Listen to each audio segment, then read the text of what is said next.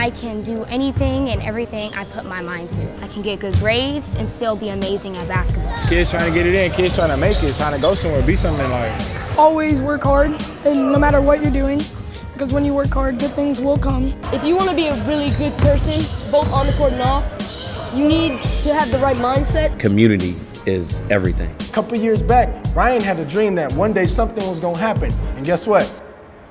We here.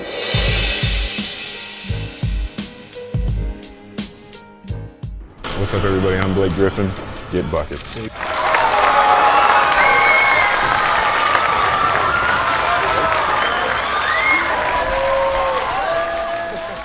Best way for us to learn is, you know, in stuff like this, where there's guys that want to give back and guys that help out and guys that have the knowledge. So I know I really look forward to going to camps every year because I always learn, and it also gave me a chance to compete with kids. I didn't have the opportunity to be able to come to a camp like this with a pro NBA guy who's been in the league for a long time.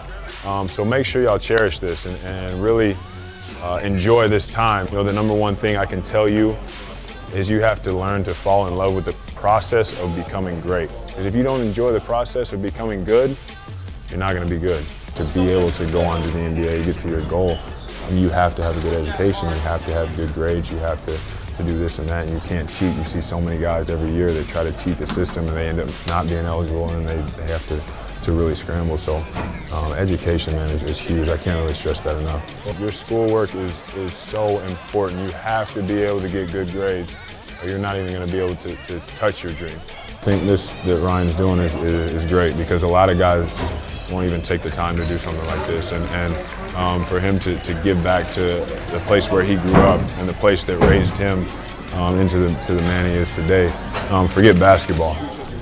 You know, it goes way back into the kind of person you become, and for him to give back is huge. So for me to be able to drive up here and spend the little amount of time I did is nothing compared to what he's doing.